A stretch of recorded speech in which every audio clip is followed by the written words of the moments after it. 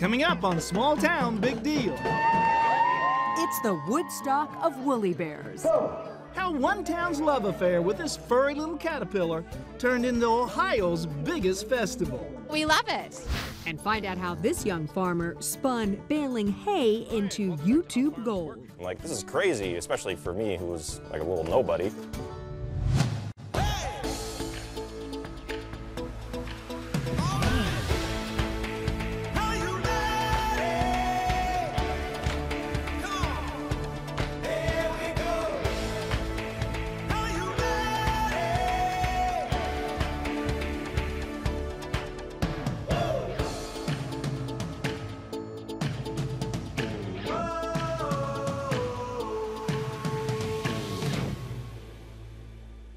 Welcome to Small Town Big Deal. I'm Rodney Miller. And I'm Jan Carl. You know, there are many ways to predict the weather. A barometer.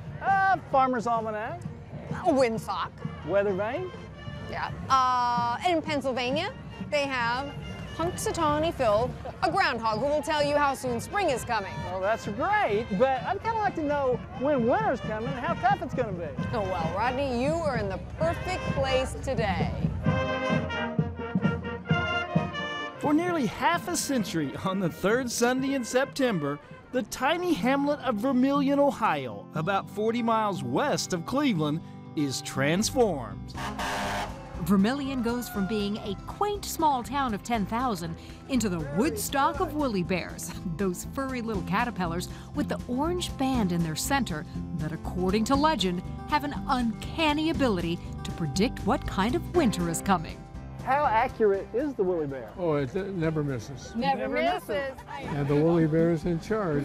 I would reckon that the heaviest weather... The weather pattern beginning Sunday. Legendary Cleveland TV weatherman Dick Goddard is the driving force behind the Woolly Bear Festival. He founded the event back in 1973. How does the woolly bear tell us about the upcoming winter? Well, according to legend, it is the center of the woolly bear. If it's really a long area, it gives you a relatively mild winter. So if the orangish, brownish part is long, that's a mild winter? Yeah, that's a mild. If there's more black than orangish brown, that means cold. Got it. The predictive powers of woolly bears were first studied beginning in 1948 by a team from the American Museum of Natural History. And though their findings were not conclusive, a legend was born.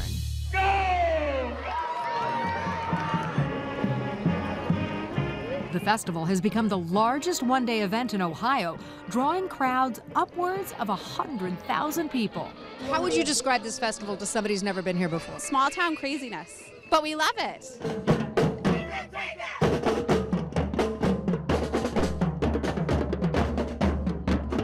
Vermilion pulls out all the stops with a parade that includes a larger-than-life woolly bear mascot that lasts well over 2 hours. Look at that woolly bear on that golf cart. Okay, that's awesome. And there's no shortage of woolly bear events. Welcome to the 46th annual Woolly Bear Greatest Kids Race. On your mark, get set, go! From the teeniest little speed racers, all with their own unique style, to the toddler division, it's all about crossing the finish line. Great job! What kind of training? Lots of donuts in the morning. He's been through some rigorous training for this. He's trained his whole life, basically. I'm from Missouri, so Mighty Mo, maybe I can race Mighty Mo, race in red. Vermilion's Chamber of Commerce Executive Director Sandy Cole makes sure everyone gets involved. Then we have the Woolly Bear costume contest for little kids for King and Queen. How are you doing, buddy? Good. It's a lot of fun. A lot of cute kids out there dressing up in their Woolly Bear costumes. Very creative. Paige is a diva. Paige is the diva. So you take woolly bears and then little kids and babies dressed up like woolly bears, and the cuteness factor just skyrockets. Oh, Sugar Bear! Oh, look at that. And then after that is the Woolly Bear Pets costume contest. And you will see rabbits, cats, dogs. You will see all sorts of animals over there. We go from the teeniest little dog to the biggest dog. You should have brought your cow. Perfect, perfect. But the big dog of events is racing in the Woolly Bear 500. So are you gonna race the baby? Mm-hmm. He's really fast, so I named him Zoom. When we return, ladies and gentlemen, start your caterpillars. Come on, come on, come on. we are living the dream, racing in the Woolly Bear 500. Ready for this week's Small Town Big Deal quiz? What other name does the Woolly Bear caterpillar go by? Is it Woolyworm, Hedgehog caterpillar, or Fuzzy Bear caterpillar? The answer next when we come back.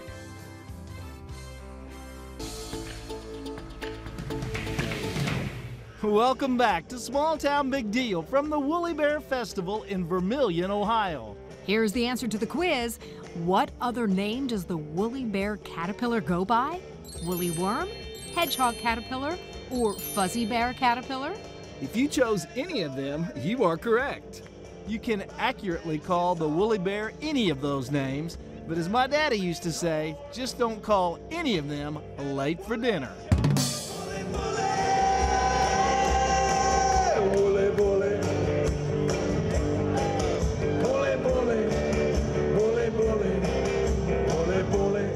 So just to recap, we are at a giant festival that celebrates a caterpillar that predicts the weather. Now, we've covered a lot of different stories in small towns. Hollering contest, a 1,700-pound meatball, sheep taking over Main Street, and even a rolling in the grits contest. This one goes down as another unique favorite. Do we have the best jobs in television or what? Well, two others who'd make the same claim are the team of Big Chuck and Little John. They've been the MCs of the Woolly Bear Festival since it began in 1973 and have been fixtures on local TV in Cleveland for even longer. Everybody has a smile on their face. They're laughing, they're with their friends and everything. You don't see anybody pushing and shoving and everything. And there's a lot of people here. There'll be 100,000 people. And everybody's out for a good time. And I love that you're still enthusiastic about the race, man. You guys are still like in Having there, fun. having fun, cheering on the kids. But you gotta understand, we get excited watching paint dry. Ready, go. And there was no shortage of excitement during all the qualifying heats for the Woolly Bear 500. Competition was fierce. What is the name of your woolly bear? Mr. Wooly. Now, yours is really small. The younger it is, probably the more energetic it might be. That's a pretty good strategy. How you been taking care of it? Well, I've been giving him some water, and I also been taking them outside. Oh, hey, the small town big deal. Television people are getting in this race. Hey, So, you know, we couldn't resist. And when it comes time for our heat, the pressure is on. Ready, go! Let's see a lot of pushing. So far, so good. The little one's going. The little one's going.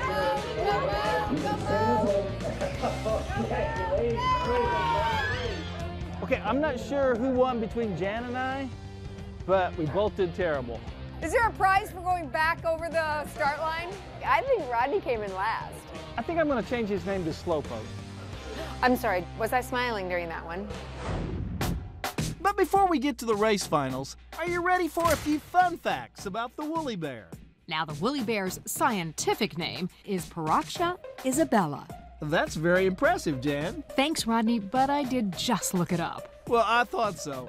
But did you know that woolly bears can survive in temperatures as low as 75 below zero? Yes, that's because they've got their own built-in antifreeze that kicks in when they hibernate. And when their time is up as a caterpillar, which can actually be as long as an astounding 14 years, they transform into what's called an Isabella tiger moth. Well, we should be winging our way back to the final race of the eagerly anticipated Woolly Bear 500. It's down to two local young competitors. So it's an all Vermilion finals. Is everybody ready? You could really feel the excitement in the air build when it came time for the final races. Go! And there they go. It looks like, oh boy. Oh, it's a tight race. It looks like a Girl Scout is going to be the winner. It's Girl Scout, the winner. Girl Scout, let's hear it. The pride of Vermilion, Girl Scout, trained by Vivian Rivera. Woolly Bear champion! Tell us about where you found your Woolyworm. Our dad found it in the yard by the picnic table. During the race, were you nervous? I was excited. You had fun? Yes. Yeah. And will Girl Scout race again, or will she be retiring? Or do you not want to release her? Me and my sister don't want to let her go, but we have to. That's an honest answer. Right? I know, she's already become part of the family. She probably has to go and be with her other woolly bear friends, huh? Uh-oh, I didn't mean to bring up a bad subject. Yep, you opened up a real can of worms there, Jan. I did. But Vivian, there'll be another woolly bear for next year's race. We promise. When we come back, we go behind the scenes to see how everyday chores made this farmer famous. Okay, quick lesson on tagging calves.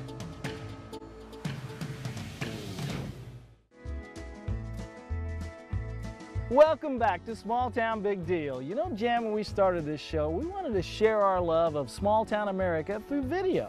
And we have found a farmer who is definitely a kindred spirit, That's for sure. except he wants to share the beauty of farming in the 21st century. Yeah, but he never thought it would be this big a deal. This is Kister Farms, a 1,200-acre family operation near the small town of Potosi, Wisconsin. That's about 170 miles west of Milwaukee. If you don't live around here, you may have never heard of Potosi, but a lot of people have heard of Kister Farms. It's the home of Ryan Kister, the creator and star of the most popular ag-related YouTube show in the country. Hey everybody, it's Ryan. Welcome back to How Farms Work. We got some hungry calves out in the barn. That is not looking good at all. Today, we are raking and baling. I like my cattle. Even the one that acted like she wanted to kill me. I opened my first YouTube channel account in 2008 under the name Ryan Fun 1. Well, Ryan Fun 1 was fun for people to watch. Yeah. I'll take you down through there just so you can kind of see what's going on. What I did was I just came to the farm and filmed a couple short clips, uploaded it to YouTube, and then 2012 came around. I logged back in, I'm like, whoa, these videos have 14,000 views each. I'm like, this is crazy. Okay, quick lesson on tagging calves. And I'm like, what could I do to try to promote agriculture? So I came up with the name How Farms Work. Got the Rhino 4155 on the back of the 7600, and today Jamie and I are going to be hauling out manure. Ryan has a college degree in agribusiness, but his approach to farm video is super simple. He just takes his camera along each day as he works on the farm. You're a very special calf. His genuineness shines through, and he basically shows everything.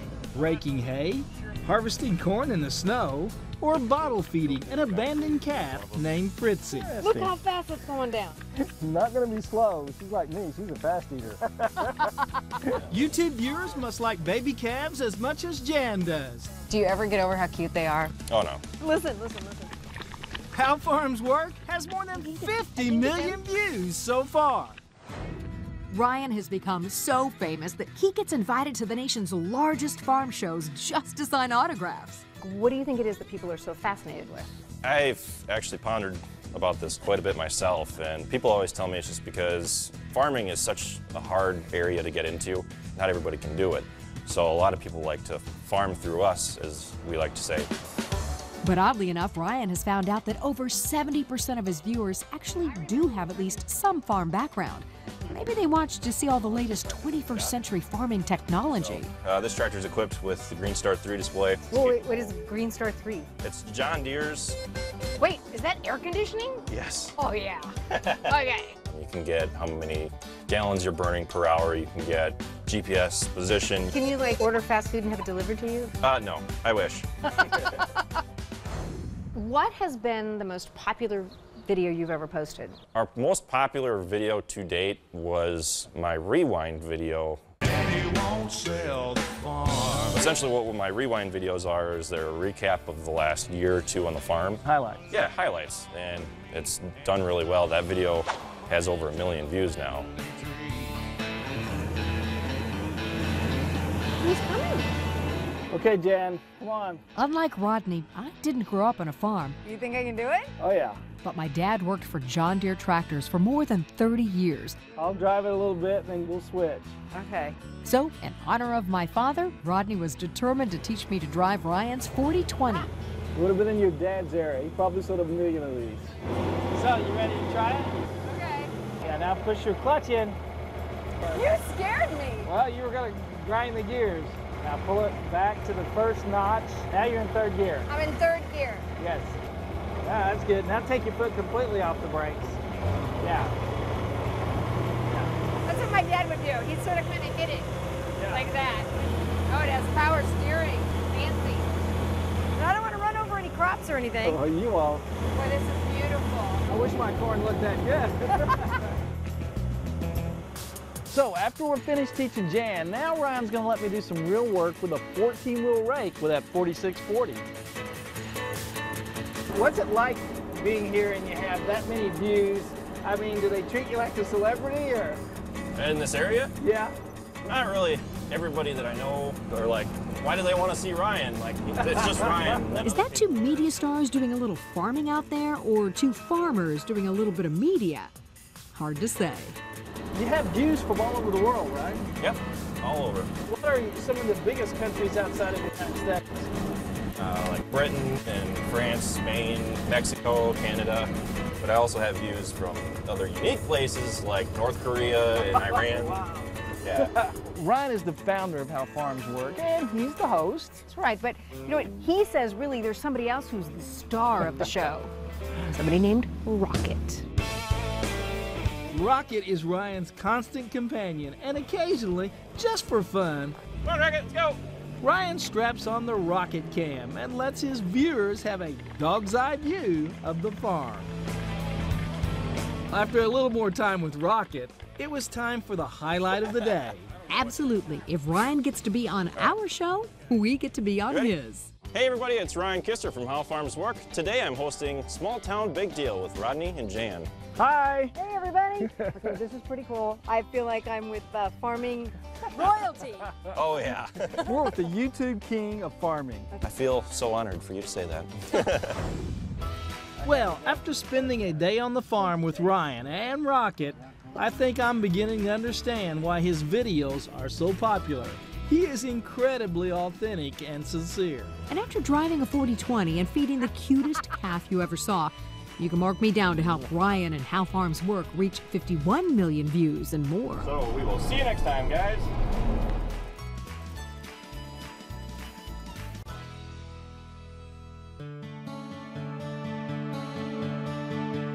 We hope you've enjoyed this episode of Small Town Big Deal. And my hat is really off to Ryan and all he's doing to educate Americans on not only what it's like to live on a farm, but what it's like to work on a farm. Right, but I'm just kind of mad at you. Why is that? Because I wanted you to either negotiate the 4020 John Deere for me or the beautiful little calf. I'd had a better chance of getting the calf. I think you're with that. And, you know, just when we think we've seen it all on this show, we find a festival that celebrates a caterpillar that predicts the severity of winter. And they raced them. You know, you gotta love America. I'm Rodney Miller. And I'm Jan Carl. Join us again next week when once again we celebrate the great stories from across America. Got the camera. Oh my God. Okay, they're up here, first of all, okay? They're not up there on a cow. I know. Oh, that feels good. Kind of an expensive stand, though. Oh, yeah. See, I'm so strong that after fighting me, the calves have to go to sleep. It's really tiring. So you're like Captain Kirk, right?